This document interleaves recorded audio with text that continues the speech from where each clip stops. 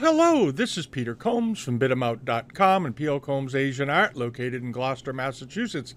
And today is Friday, November 1st, 2019, and this is our weekly video. We'll take a look at eBay auction results for the week, see what's coming up next week. There were some pretty good sales this week on eBay, and there's a bunch of good stuff coming up this week that we'll get to later on in the video. A seller over in Europe that we keep an eye on has got about 60 nice lots up, and we'll get into some of them, and they'll be on the newsletter page, of course, this weekend. One of the things I wanted to mention was that we did, in case you missed it, we did do a video on Wednesday of the, or Tuesday, I forget which day, one of the days this week. We did a video on the upcoming sales in London, and some pretty good things in there. It's about a 40-minute video. It covers the things that we liked the most, anyway. And we'll go back and see how they do after the sale. The sales start next week. Some interesting things, and the progress on the global auction pages are coming along very nicely, and we're still picking away at that, getting some last-minute things squared away. So let's take a look and see how things went on eBay this past week. All right, one of the things that sold was this. This is a Yuan, a Ming Dynasty type of bronze that turns up. This form is turns up periodically. They turn up in London for some reason fairly often. This one was being sold by a seller in the U.S. Chamberlain Antiques had this. It was a nice one with all the immortals running around the outside of it. These are lost wax technique castings, and very nice. I like these a lot. It's a sort of a vase form. And this one did pretty well. It sold for $1,675, which isn't a bad price for that at all, because they bring that in the London auctions fairly often in that $1,200 to $1,800 range. Seems to be the price for these. All right, and then over here, this was another thing that Chamberlain had up, was this very nice Famille Rose 18th century vase. It was beautifully potted. The shape of this vase was really nice. I love the neck on it, the way it sweeps in nice and narrow and then flares out, and the proportions were very, very good. Here's a picture of the bottom, very typical 18th century foot on this, and the colors and the enamels were all very nice, and it did pretty well. It brought $9,100, but a beautiful example, really was. Nice looking thing. And how big was it? Somebody said I should always mention the height of everything. 9 inches tall, not a big vase, but beautifully enameled. Just beautiful decoration. And then over here, there was this nifty little Famille Verte cup, Wucai cup. It brought $329 US, but it was nicely shaped. It was a good-looking thing. I happen to like these. I like little cups that are well decorated. They're very delicate. I like month cups too. Here's a picture of the bottom right there with the fungus in the middle and all that. Very typical of these. And as I said, it brought $329, which was a reasonable price for this. These are nice looking. And then there was another cup, another Wucai cup. This one was more of a wine cup, beautifully done also, nice shape, beautifully proportioned, and it did even better. It brought $515. I like that. And it was a good week for Kangxi. This was an interesting thing. The seller up here was being very cautious on this plate, and he dated it as being 19th century. It's not. It's a Kangxi plate, and a very unusual pattern. And unfortunately, he dated it wrong, so it probably threw some people off. But this was a really nice dish. I love the pattern on this. I like the kilin running around the outside with panels of flowers, and then this kiosk in the center. A nice looking thing. I don't know the story behind this image, but obviously it tells some tale. And I don't know what it is off the top of my head. I tried to look it up. I couldn't find it. All right, and here's the back of it. Okay, that's a Kangxi back. This is a very nice, very typical Kangxi foot rim that you see here. This ivory, creamy color with a few little flecks and nicks out of it. And a couple of pits in the bottom, which is very typical of these, and the nice double circle with the drawing of the incense burner. As you know, they use precious objects sometimes on the backs of these, or Buddhist symbols, much more often than appropriate rain marks. All right. And then on to this. This was a really pretty jar. This was also an 18th century jar.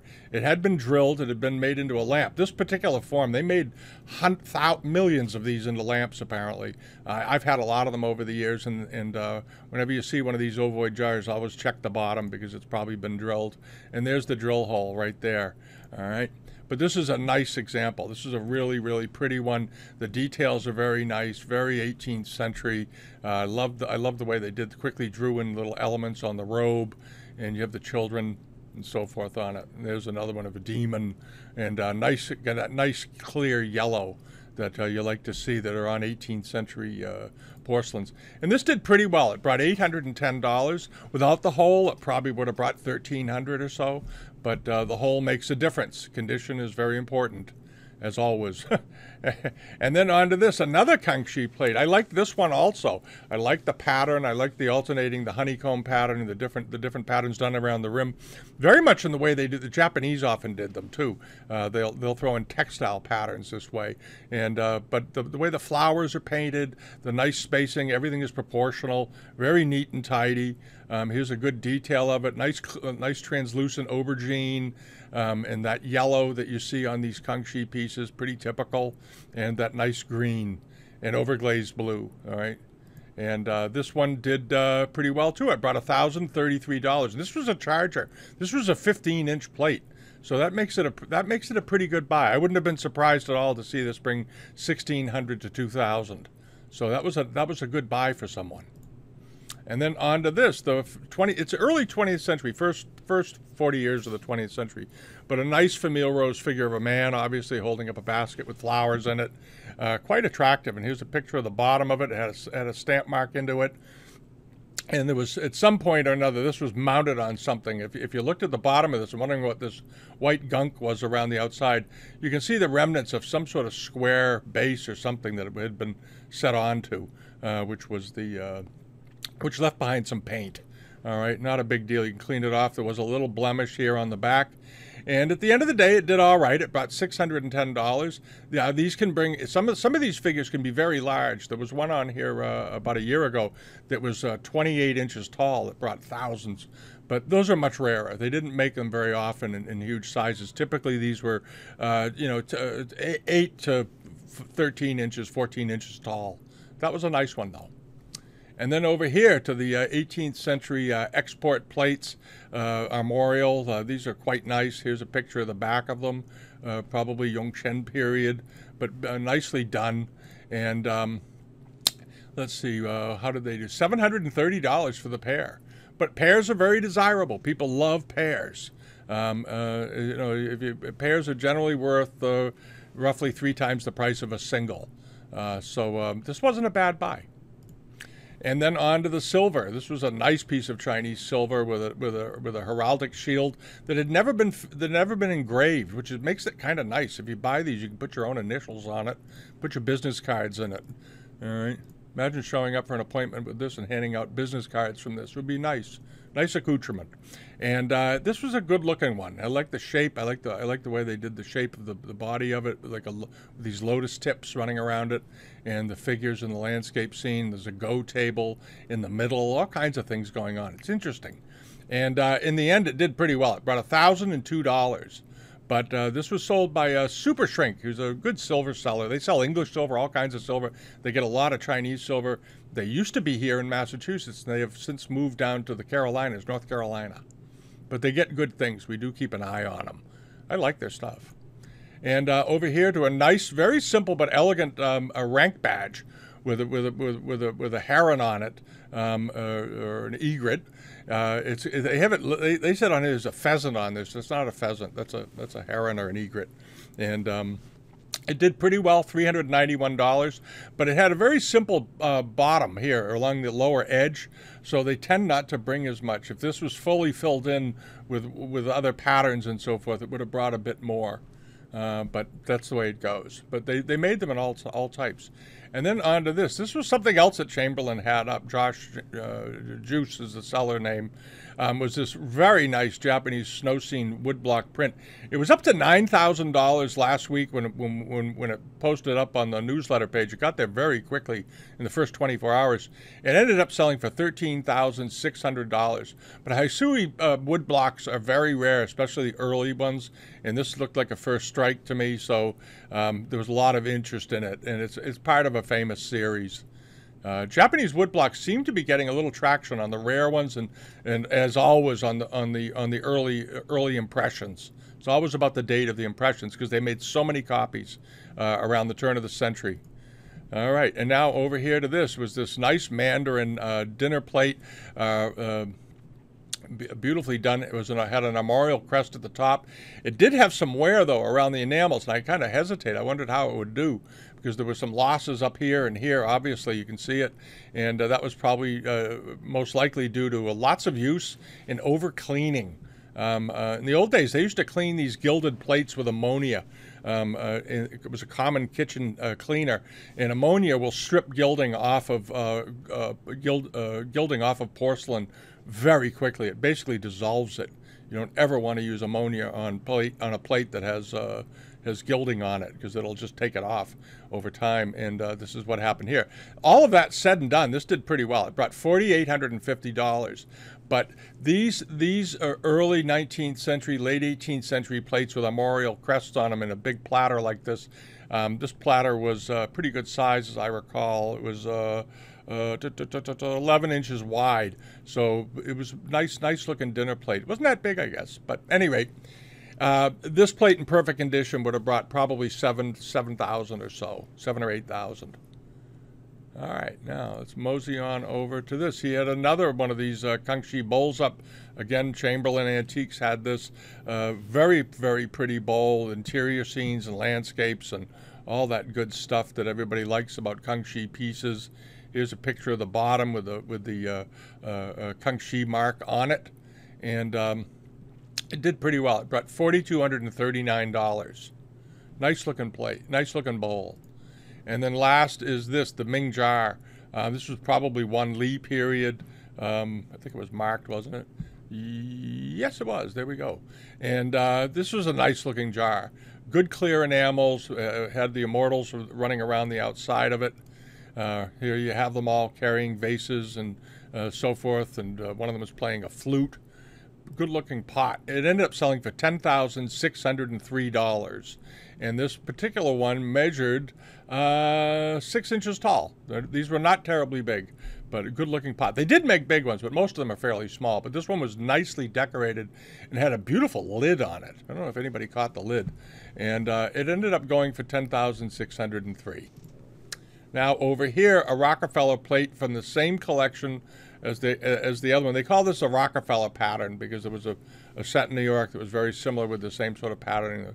It's a long story, but anyway, here's another one. And again, probably judging by the looks of it, probably from the same collection as the previous. And again, the wear to the gilding here got taken off. Here's a picture of the back of it. There it is. A nice looking bowl, but well decorated, wasn't it? Well, I love the horse. Look at the horse. He looks worried.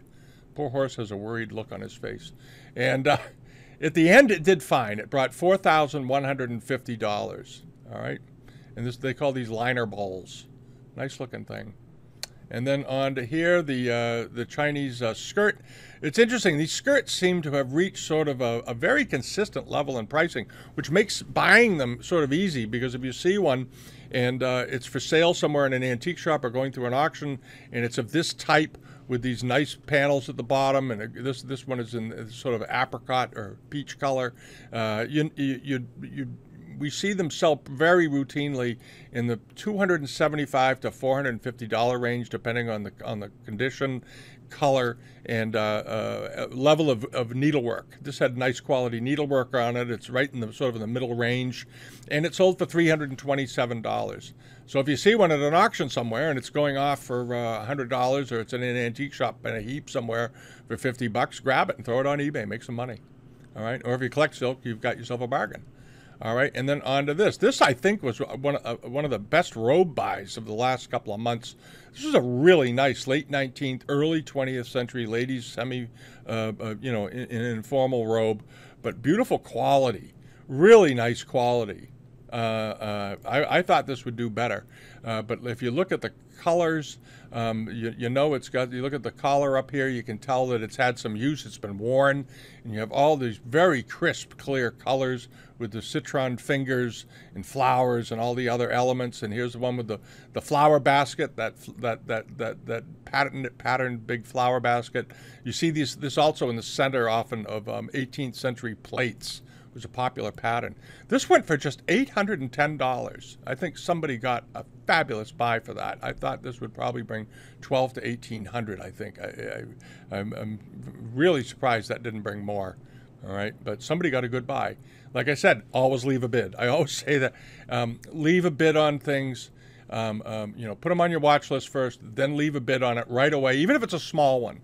And that way you'll get in the eBay system, you'll get more notifications as it closes and so forth.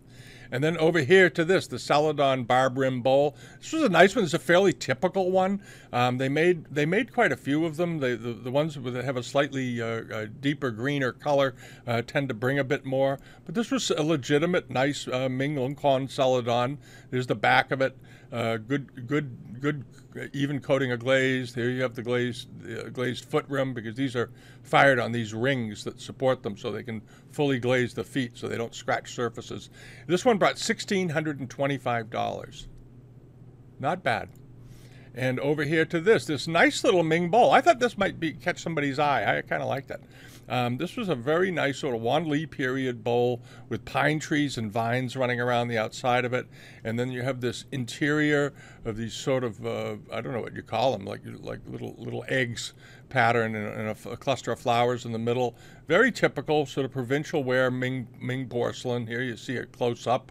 And it went fairly modestly, $250.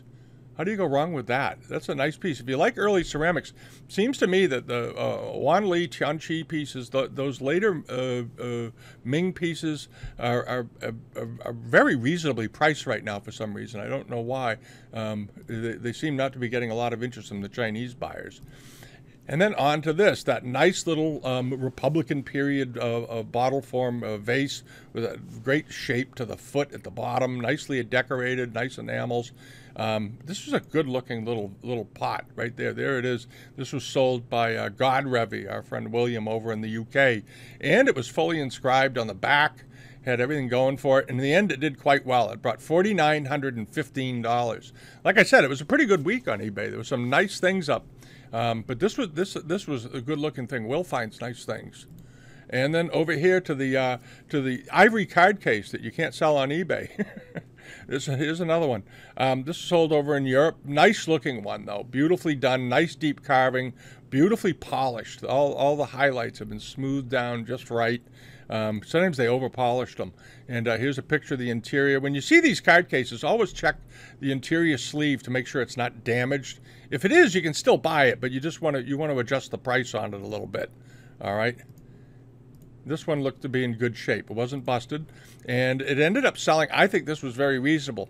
He had it listed as sandalwood, presumably to get by the screeners of eBay, because you can't say, if you say bone or faux bone or ox bone, they often get flagged. So he just called it sandalwood. Obviously, it's not sandalwood.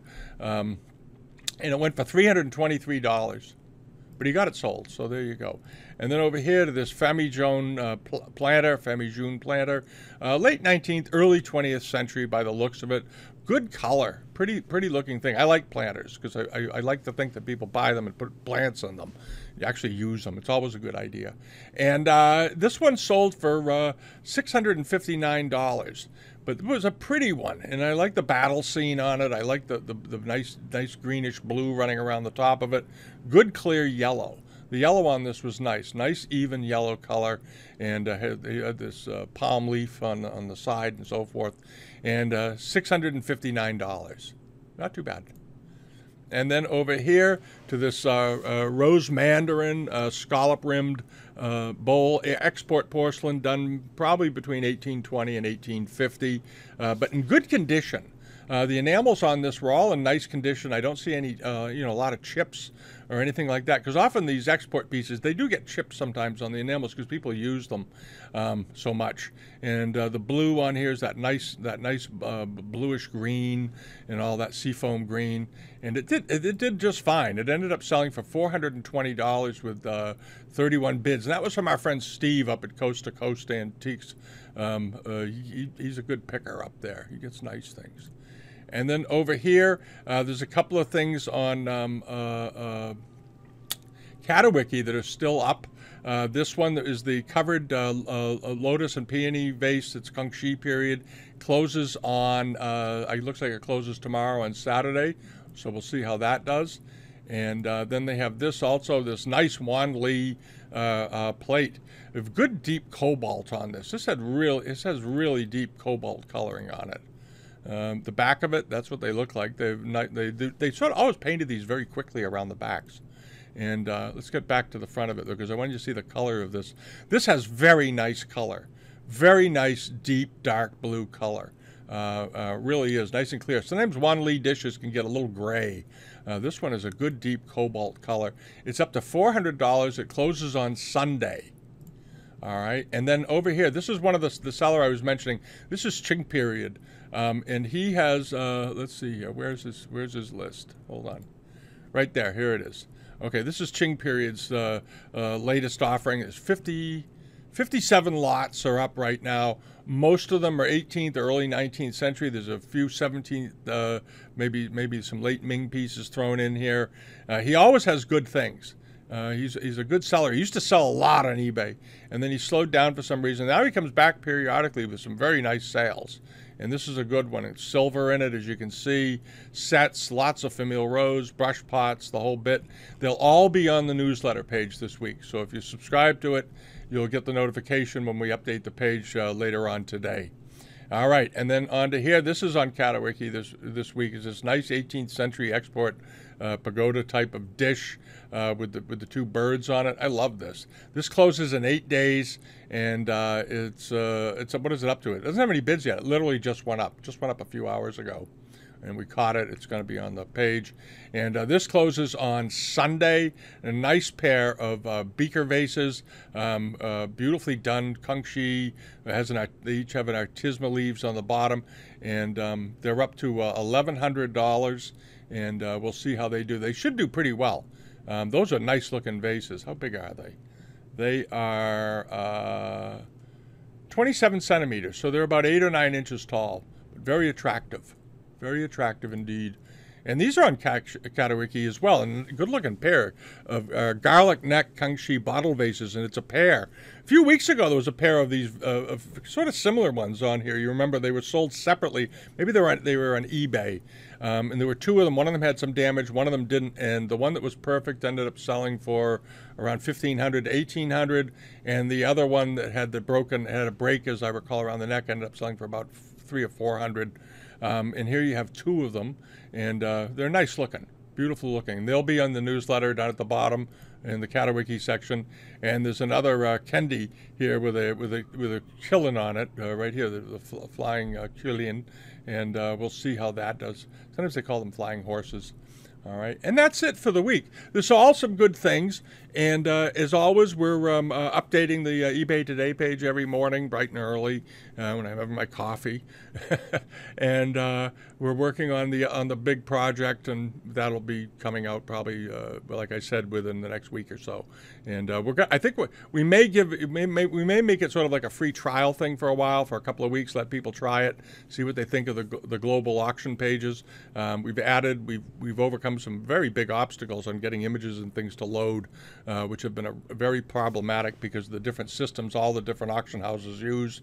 But we've done that, and we're moving ahead nicely with it.